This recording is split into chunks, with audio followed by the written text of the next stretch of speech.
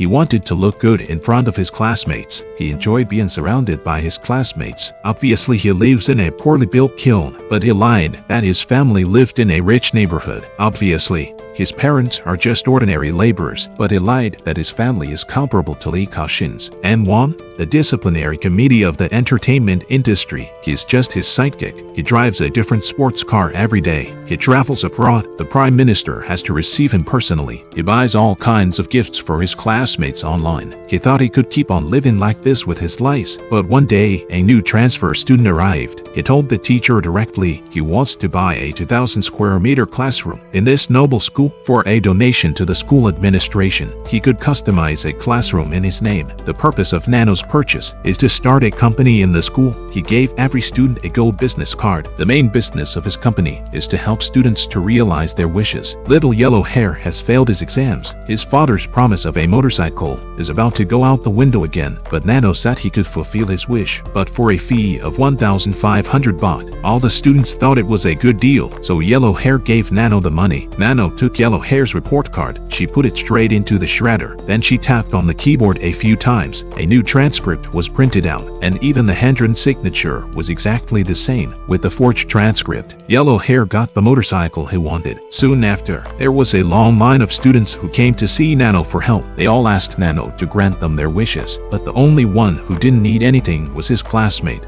Dino. Yellow Hair told Nano, Dino is not only good-looking and handsome, he also comes from a distinguished family. His family is powerful. On the contrary, if you, Nano, are in trouble, Dino can help you. At this time, the girls talked about going out together. Someone suggested a trip abroad. Dino said for him. Dino said that traveling abroad is a routine for him. It's boring. Someone suggested a camping trip. Dino also said he often camped in his own backyard, and he thought it was so boring. Then Nano made a suggestion. Let's go to Dino's house and have a party. The students thought it was a great idea. Dino had always described his house as the White House. It had all kinds of recreational facilities, and he even has a maid to wait for you when you go to the toilet, and a maid to bring you breakfast in bed. I want to see Dino's luxury villa. And Dino said his parents are abroad. No parents around. They can't party all they want. Dino immediately found an excuse to say no. He said all the furniture in the house was very expensive. He was worried that the crowd might scratch it. The students immediately said they'd be very careful. If he didn't say yes, I was afraid he'd be questioned. He nodded his head and agreed. Then he got into his Mercedes and went home in style. And after a lot of wandering around,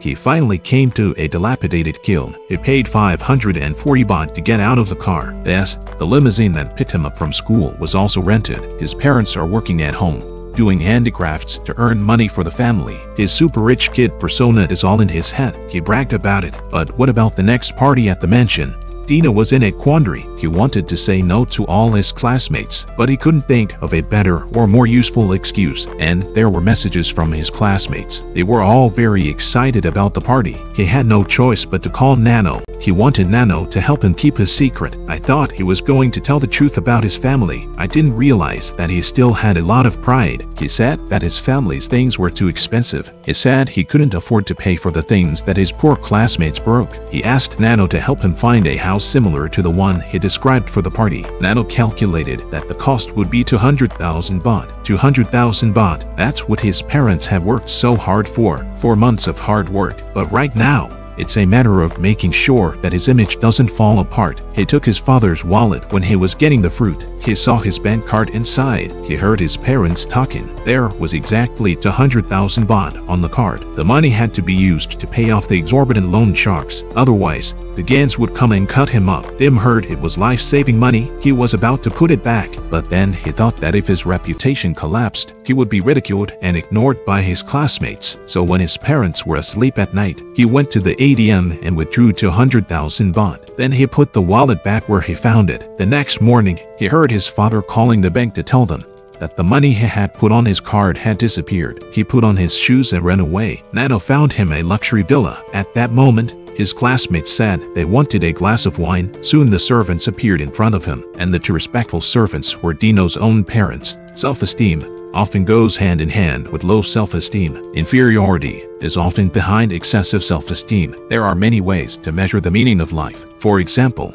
to be afraid of a mountain to wait for someone, growing old with your family. And money is the most common, but it's the most common thing that people hold in their hands. They can let go of it. When Nano smiles, it's hard to tell if you live or die. This episode ends here. The next episode will be more exciting.